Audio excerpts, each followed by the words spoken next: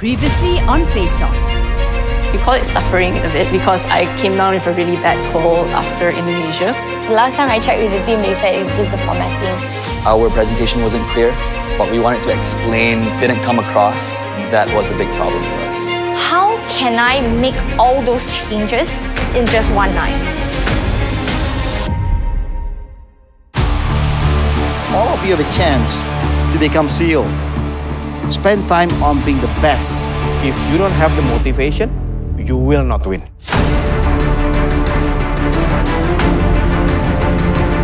The harder the battle, the greater the leader. It takes guts to take responsibility. We just go to the one downstairs here. You start to talk. Oh no!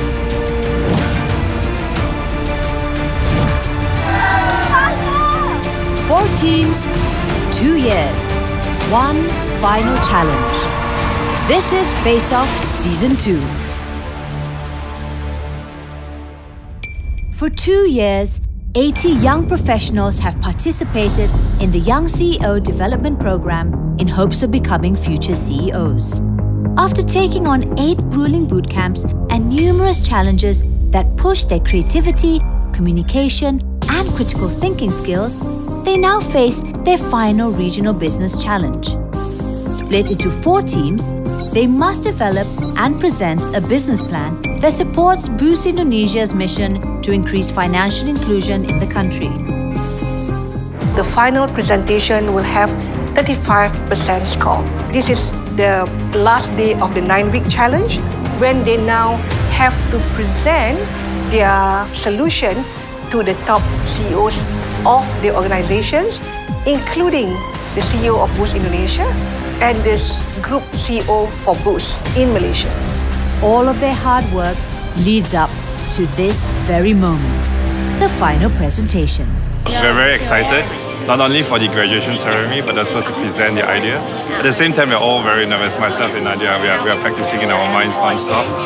It's only going to be 1 more hour from now, and we're looking forward to it. We only get our slides done at 4 AM. Personally, as a leader, I don't want to stress everyone out. And all of us also think it makes sense to have one presenter so that we don't have to waste time to actually switch. The rest of our team members were really super helpful because they really gave us pointers on certain elements that were important and what was crucial to the presentation and what else we could cut out so that we could really deliver the most succinct, most impactful presentation. No matter what, we've done our best. This is all that we could have done. We were happy because we did it together and we did the best that we can. The final presentation begins. Introducing a panel of judges. Muhammad Khairul Abdullah, Chief Executive Officer of Axiata Digital. Joseph Eddie Lumban Gaul, Chief Executive Officer of Axiata Digital Services, Indonesia. Wan Zainal Adilin, Chief Regional Officer, ASEAN South E.Co Group. David Morrow, Chief Digital Officer of Celcom.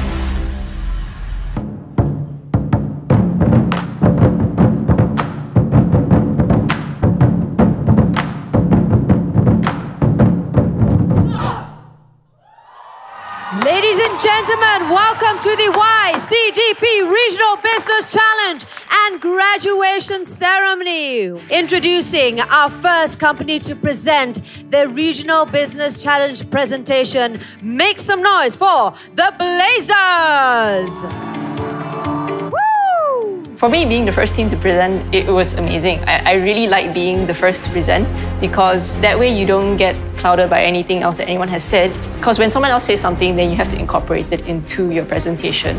Of these countries, we found that Philippines is the best route of entry due to its many similarities with Indonesia. We propose that we can then convert the underserved merchants in the Philippines to become a truly cash-light society. The presentation was quite smooth and solid, and the Q&A, we didn't think that there were any sort of doubts left hanging. So you're saying Philippines is a great opportunity. How do you actually see Boost actually entering that market? We did a PESEL analysis, which is politically or economically or even environmental way of doing it. We realized that the government in the Philippines is opening up more towards e-wallet because there's only 2 major players right now, which is GCash and PayMaya. So in the way that there's no B2B clear winner B2B players right now in Philippines, I think the final presentation was done pretty well. We were all very happy with the final outcome.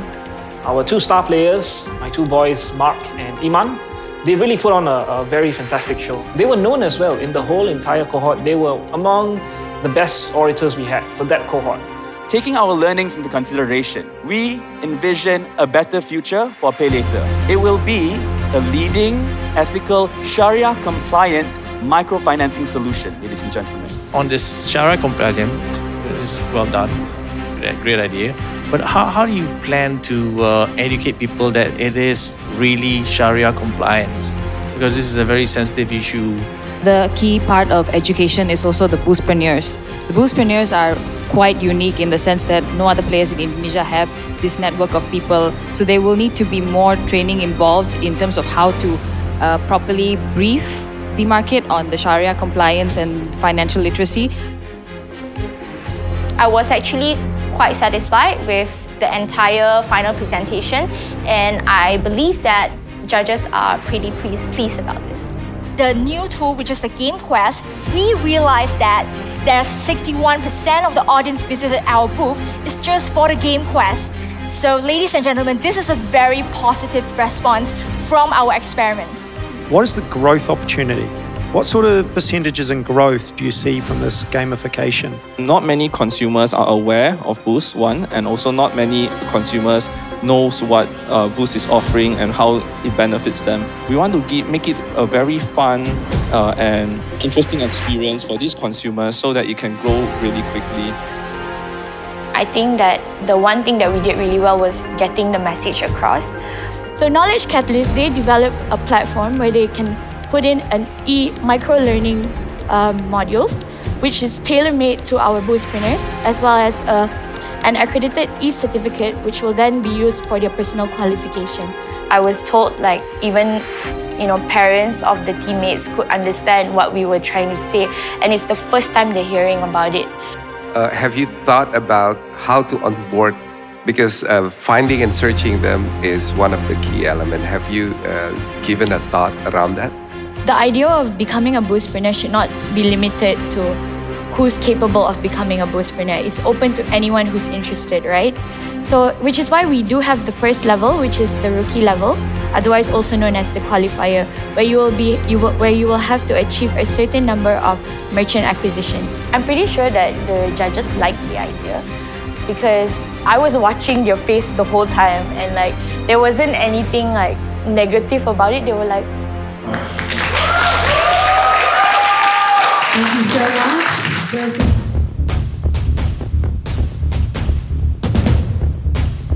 While the judges deliberate, Tan Sri Ghazali Sheikh Abdul Khalid, Chairman, and Tan Sri Jamaluddin Ibrahim, President and Group Chief Executive Officer of Axiata Group Berhad, make a special appearance.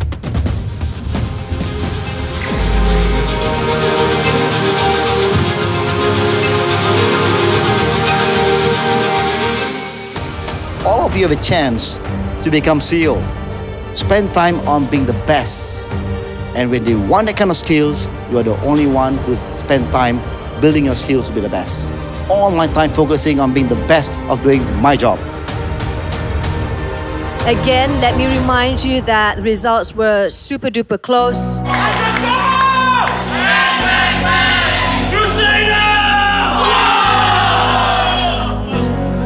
The winner of this regional business challenge goes to the Undercovers. I feel great. I feel really great. Like, I'm relieved that it's over. My team performed. We delivered the best that we could do, and it paid out in the end. So I'm really, really happy for the team.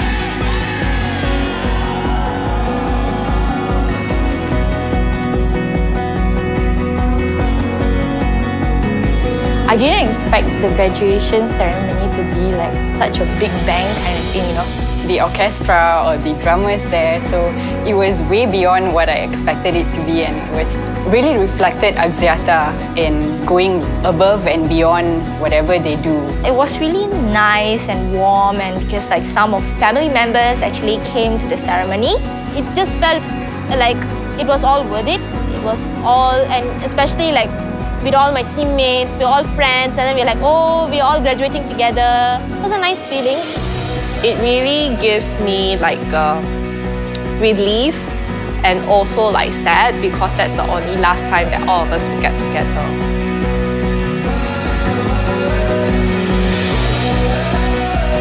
Ladies and gentlemen, announcing the most promising CEO. That award goes to Joseph Yeo Johnson! He is recognized for his outstanding performance throughout the program, having demonstrated strong leadership abilities and critical skills. Joseph deserved it as the most promising CEO. We all know that Joseph works really hard from day one up until today. Joseph has always been like Joseph. I think it's great that Joseph came out as the top CEO. He was really one of the key people throughout the whole Axiata bootcamps who really helped make all the whole process a lot easier for everyone else as well. Tell you the truth, like I actually learned a lot from him. I actually see him as a very good mentor as well. As I working with him in different challenges, I managed to learn so much from him. He stands convicted of what he believes in, and he knows when it's right to make the shots. And that's why I think Joseph is the most deserving person of this award. Comes down to really trusting the team and helping to build that motivation within the team. This is very difficult as well. All of us here, we are working double jobs. It's so difficult to be sometimes that last man standing there, coming back at night. One thing I really learned is when you make that tough decision, don't make it alone. Always have people that you're working with and consult them.